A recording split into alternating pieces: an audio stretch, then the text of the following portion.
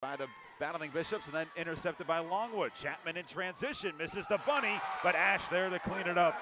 Yeah, exactly. And he looks like he can just knock it down at will. Sean Smith floating through the lane.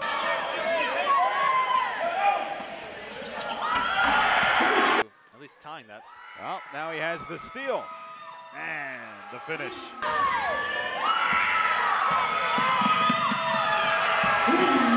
His little hot spot. And now up ahead to Eziani in transition on the long pass. Now Walton again for three, and he delivers. Maybe if that's something to keep in mind. I mean, maybe thinking of 5-on-3 like with that Alabama game.